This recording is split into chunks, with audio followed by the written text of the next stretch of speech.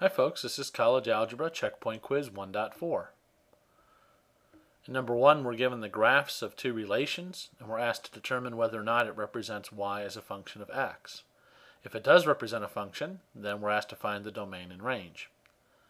So the principal tool we have to check the function condition graphically is a vertical line test, which we have here, theorem 1.1. A set of points in the plane represents y as a function of x if and only if no two points lie on the same vertical line.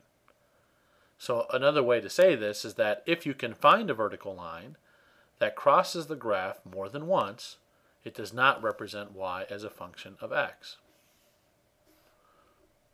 So if we look at our two relations we have here, it's fairly easy in the first relation to find a vertical line. Here's one. X equals -3, that crosses the graph more than once. So for these 2 points, they have the same x coordinate, namely -3, but they have two different y coordinates. So this does not represent y as a function of x, or we would say this is not a function. In part B, no matter what vertical line I pick, it's going to cross the graph at most once. Okay. So this does represent y as a function of x. So y is a function of x.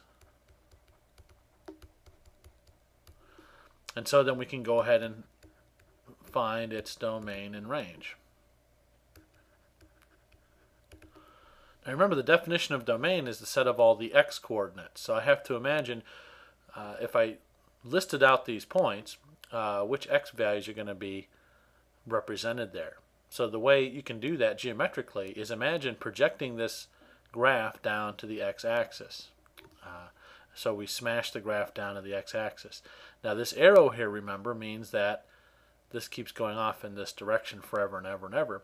So when I project this part of the graph down to the x-axis, I'm going to cover everything up to, but not including, the -1.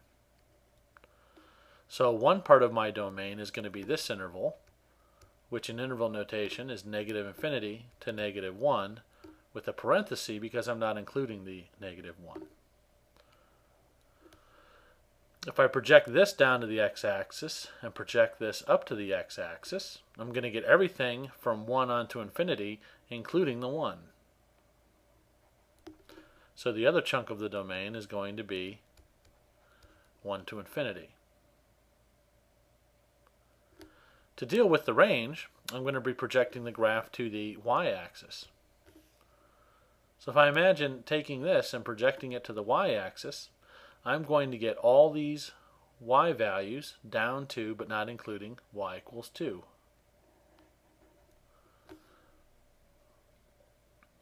So one part of my range is going to be from 2 to infinity. If I take this part and project it over to the y-axis, I'm going to get everything from -∞, because this keeps going down forever and ever, up to this point here, which goes to the y-axis at 1.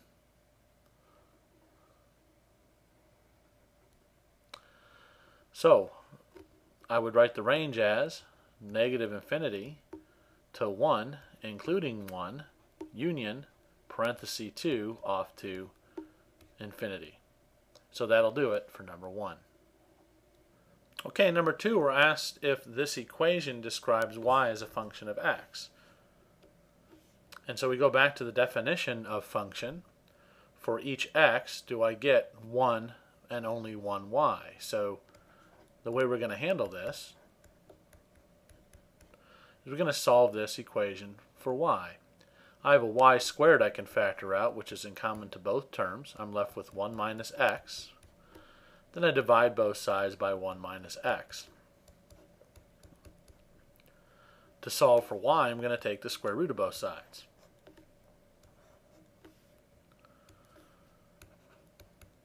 So I get y equals plus or minus the square root of 1 over 1 minus x, which, if you want, you can simplify this to plus or minus the square root of 1, which is 1, divided by the square root of 1 minus x.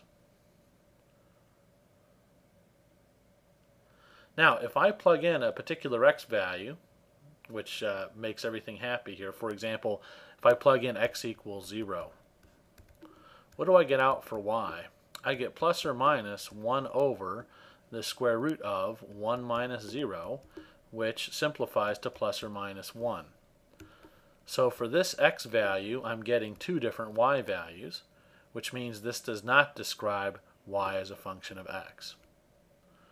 So no, for x equals 0, we get two different